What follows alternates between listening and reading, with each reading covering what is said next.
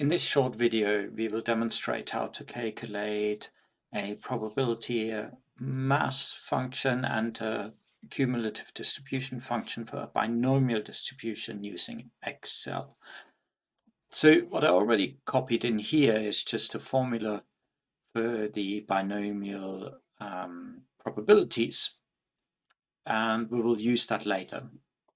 Okay, but firstly, recall that the binomial distribution has two parameters: n, the number of trials, and pi, the probability of success in one trial. Remember, binomial experiments are really repeated Bernoulli experiments, where all we need to know is the probability of success. So you can set that however you want. Here for now we'll use 50 trials and a probability of success of 0.2 in each trial. So if you have 50 trials, then we have to first think about what are the possible outcomes for our binomial random variable. The binomial random variable is the number of successes out of the 50 trials. We could of course have no success at all, so the first outcome is a 0, or 1, or 2, or 3, and so forth. So I don't have to type, I don't want to type all the way to 50. I highlight this, and then you see that little green box here. I'll drag that down, and you can already see Excel predicts what should go in here. I'll pull that all the way down to 50. So here we will have to calculate 51 probabilities. Now, obviously, you don't want to do that by hand. You want to use Excel to do that effectively. We will first use sort of the shortcut using Excel, but then we will also implement this formula here. Okay, because I may ask you questions where the right formula doesn't exist in Excel, so you need to know how to implement proper formula in Excel. So here's how we're going to do it. You go in that field, you start with equal to indicate to Excel a formula is coming.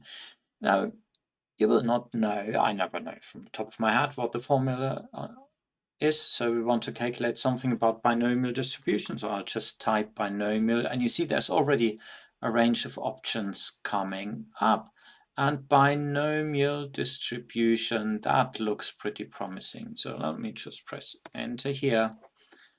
So I go back in, oh, it didn't happen, binomial distribution. Sorry, I highlight that and press a tab. So, okay, so here we start. So there are a number of inputs we need: number of number of successes, trials, probability, and cumulative or not. We'll get to that. So number of trials, we want to calculate the probability for starting for 0 trials. So put that in here. Next input for 0 successes. Next input, number of trials, that's 50. We have that up here. Okay, I put the dollar signs in here to fix that cell, because as I copy that cell down, I don't want that cell to move. And then comma. Now the probability, that's here. And again, I fix that cell, put dollar in front of the D and in front of the 3, so that cell is fixed as we copy the cell. And then the last input, cumulative, true, if you want the cumulative distribution function. For now, we only want the probability mass function, so we need to enter false. So we have that here. So what's the probability of 0 successes if you have 50 trials with success probability of 0.2? Well, it's pretty darn small. Okay, it's e to the negative 5, so it's 0.00001427. Right, that's the probability. It's very small, close to 0. So now we want the same formula in here. Of course, we're not going to type it again. We highlight that field and we copy it down. In fact, if you double click on that little green square, it will automatically fill all the columns below, all the way up until that 50. Excel is clever enough to realize how far you want it. Now, if you click, whenever you do that, you should click that all the references are still right. So just click on any of these formula and calculates the probability for 4 successes, 50 trials, success probability 0.2, and the false is still there. probability mass functions. So this has worked. So you've seen we entered the dollar signs for the n and the pi, and therefore these cells don't move. But that number of successors, A11 here, that didn't have a dollar sign, so that just moved down as we copied the cell, exactly as it should be. So brilliant.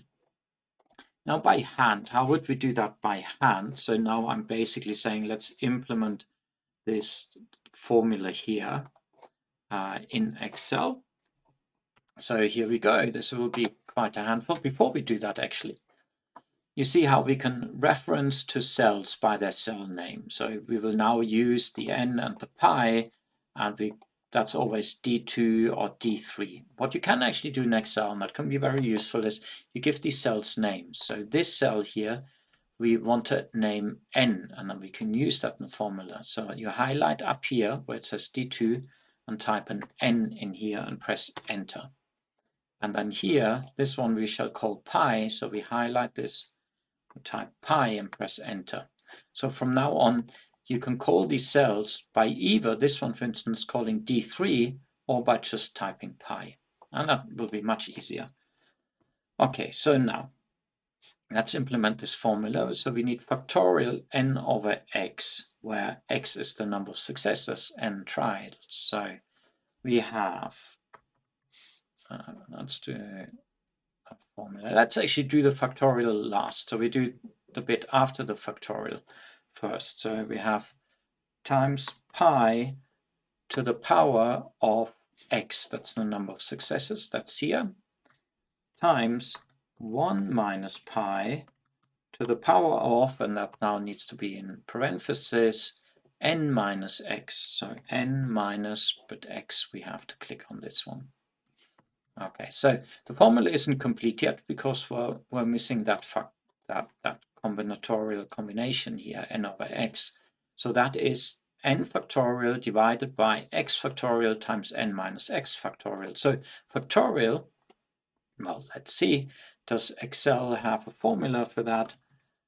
Indeed, fact. So if you click on that and then tab, that is the factorial formula. So factorial n, so I type n, okay, and then divided by, and we'll put that again into brackets, factorial x, so not fat, but fact, factorial x, and then times, remember we always need a times in here, factorial n minus x, so n minus, and this is the x. And then I close the brackets. So the bracket should all be, no, there's still a bracket missing. Yes, so you can see the color coding in the bracket, so I could see there was a black open but didn't close. So let's press enter here, and as we've done it right, we have the same result. Okay, which one would you rather do? Of course this one here. Okay, but still we did that, copy that down, again check that everything has been done right, and we have the A16 whenever we need x, and otherwise we have n and pi, so that looks good. So let's actually plot this function, because so many, it'll be easy, it will be good to represent that somehow. So I highlight all of these values, and I go to insert. For probability mass functions we need something like this. Okay, and let's just say probability mass function for a binomial, and here it is. So you can add axis titles, as you should whenever you present something in a work, for instance, in an essay. So here's the x, and as the vertical axis we have p of x.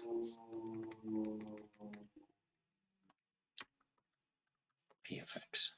Okay, so this is now a nice probability mass function. So let's get that to the top here, make it a little bit smaller. Okay, and so you can see the outcomes which are most likely from here are outcomes around 10, 11, 12. Perhaps that's not surprising, given that the probability of success is 20%. 20% of 50 is around 10, right? Okay, so, and if you look at these numbers, you can see the most likely outcome is indeed 10. It's about 14% probability. So let's also look at the CDF. Let's put that here. Okay, the CDF. Now the CDF for the lowest outcome is just, oh, actually by hand. Let's do it first by hand. So the lowest outcome is just this first probability. Okay. Then the PDF for 1 is, remember, the probability that the outcome is 1 or smaller. So we're basically having whatever we have here previously plus that outcome. And now we can copy that down, and we should end up at the end at a value very close to 1, or basically 1. And you see that here. Basically, rounded to 1, this value is from 30 onwards, that value is 1. Now, could we do that using the function as well? Well, remember this formula here. Let's actually copy that. So I highlighted it, Control-C, and copy it and press Escape. And now I go into this field and I paste it, Control-V. So firstly, this would just calculate, of course, exactly the same value here. But if I go in and for the cumulative input type true instead of false, so we want the cumulative distribution function. Well, the first value doesn't change, but as we now copy it down, again, we see we now get the cumulated values. Okay, and again, they are the same. And let's do a graphical representation of that. So we highlight this. We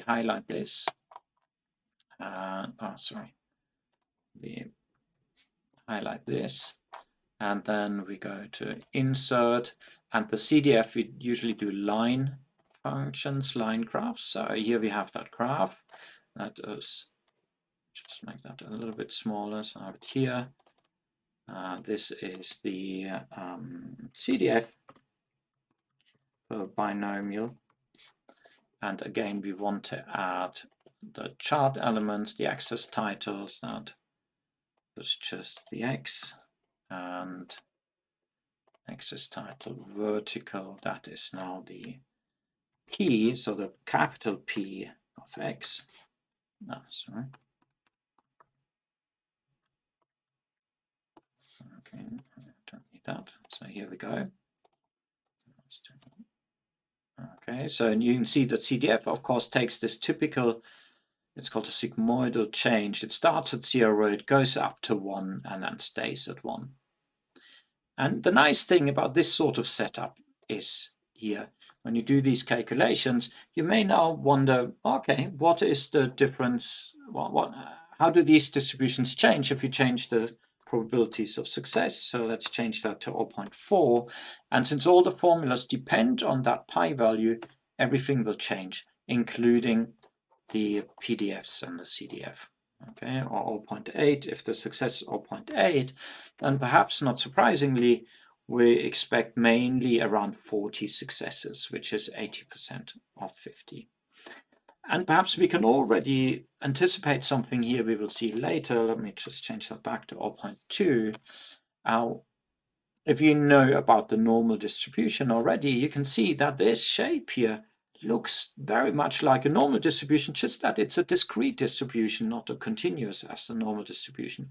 But because we have this shape looking like a normal distribution, it turns out that we can actually approximate binomial distributions very closely with normal distributions if you have many possible successes.